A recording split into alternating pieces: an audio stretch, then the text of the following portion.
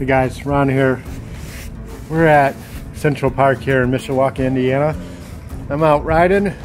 It's about 32 degrees today.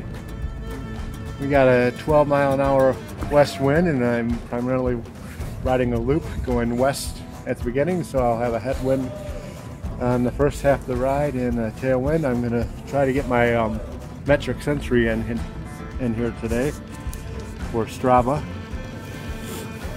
So I want to do a video here on my front bag. I'm using the Link handlebar roll by REI. Basically it's a tri-bag holster. There's several other brands that make similar bags. It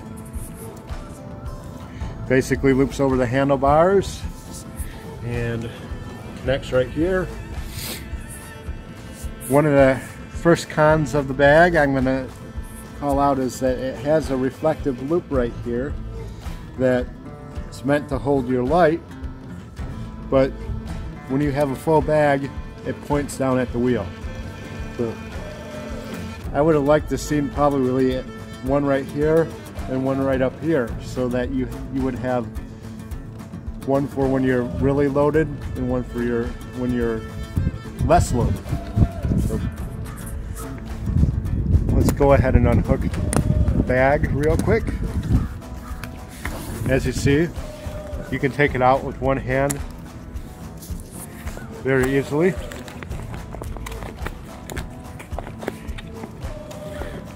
And I'll go ahead and cut the video and I'll come right back with what's inside the bag. In my bag, I have the REI Air Rail Plus. That's my winter sleeping pad. I have my titanium stove in here, which is like one of those like cheapest stoves on Amazon. And a titanium cup and a gas canister. There's plenty of other videos on YouTube. I don't think I need to unpack it. It's just one of the like $15 stoves that comes in 15 different brands that are all the same.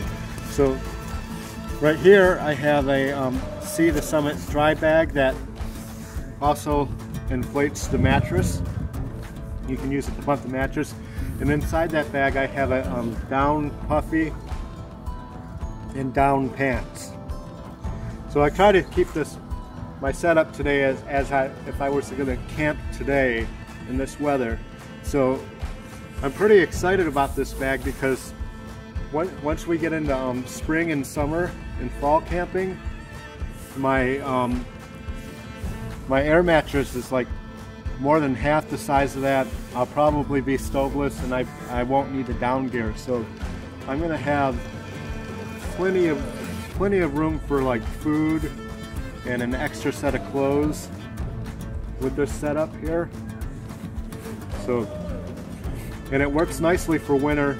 If I was to actually do a winter camp today, I'd probably have to have a backpack to carry some food and extra supplies, like maybe a shovel. We still have a little snow here. We probably wouldn't need the shovel, but definitely would need a backpack to carry food. That's one of the things that's lacking trying to do a winter setup with the backpacking bags, is there's the winter gear takes up so much space that now there's no room for food. So, but I tested it with my summer setup. I could actually get my entire tent and sleep system in the rear bag for my summer setup. So we're looking pretty good, like there's going to be enough room. I'm contemplating getting one of those compactable backpacks that I would be able to compact it and fit it in either the front roll here or the frame bag and go semi-foodless for my spring and summer trips. And by that means I'll have snacks on the bike, but as far as like lunch, breakfast, dinner, if I was to have dinner at camp, I would deploy the backpack, go to a grocery store or gas station, buy the dinner food, and carry it back to camp in the backpack, and then afterwards put the backpack back in the frame bag when I'm not eating and just carry snacks. I did order 2 stem handlebar bags. I ordered them about 2 weeks ago on Etsy from a supplier based in Ukraine, and I got messages that it's delayed, and I'm not sure if I'm going to be able to get those bags, so I might have to order different ones. So, but I do plan on adding a couple frame bags or stem bags over there that help carry snacks and move around some of the repair kit, because I wanted to better utilize the frame bag. That's my quick update and a quick overview of this REI Link roll bag. There's not much videos on YouTube.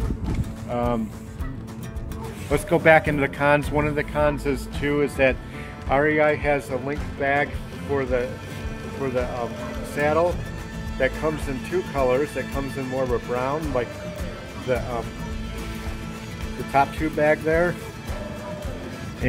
but the front Link roll bag only comes in gray. So I would suggest that REI, for their Link bag system here, just make sure that all the bags come in the same color.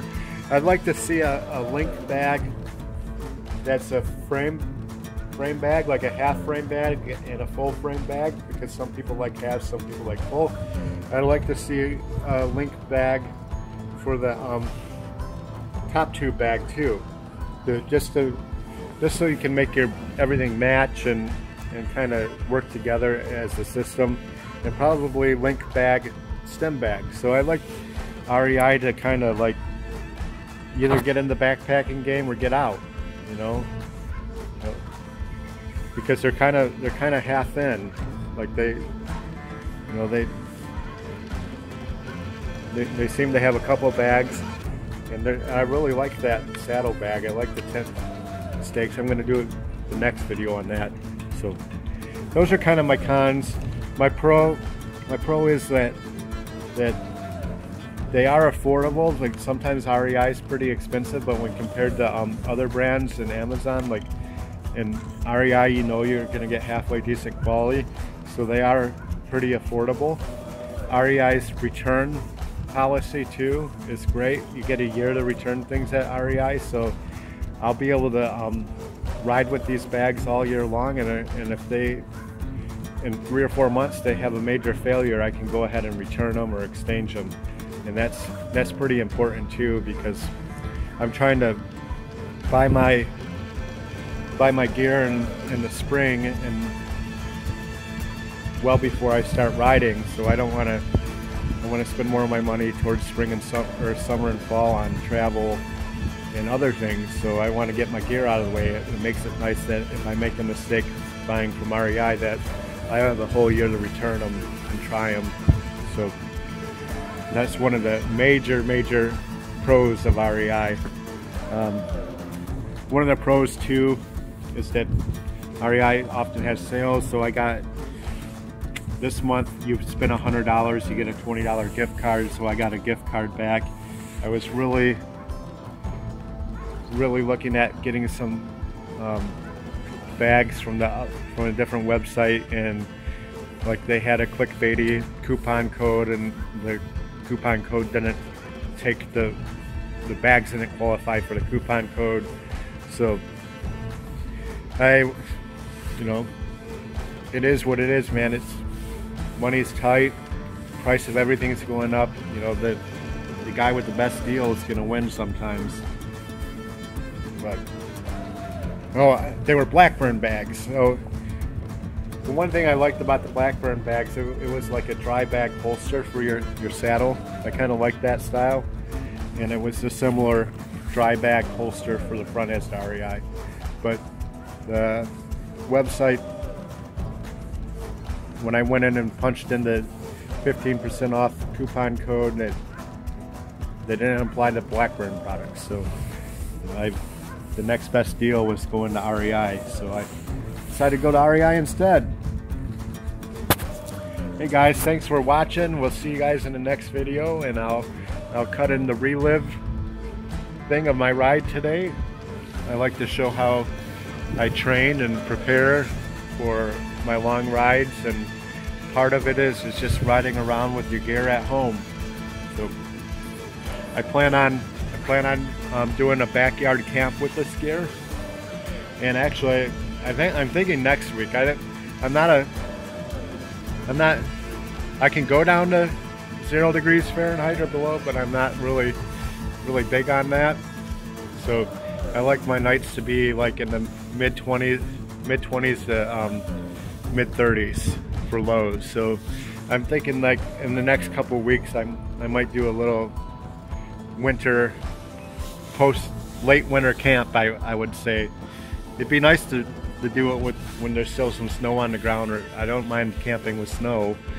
You can still, from 35 to 25, you can still have some snow, and maybe even some snow showers while camping. I think it'd be fun. I'm gonna do like a backyard camp. I might do like a ride up to the state park and back, and just camp in the backyard to save the 20 bucks from buying a campsite. You know, I have a brand new tent this year, so I want to make sure that I have a bailout plan the first couple times I use that tent. Okay guys, I'm rambling on here. You all have a good day.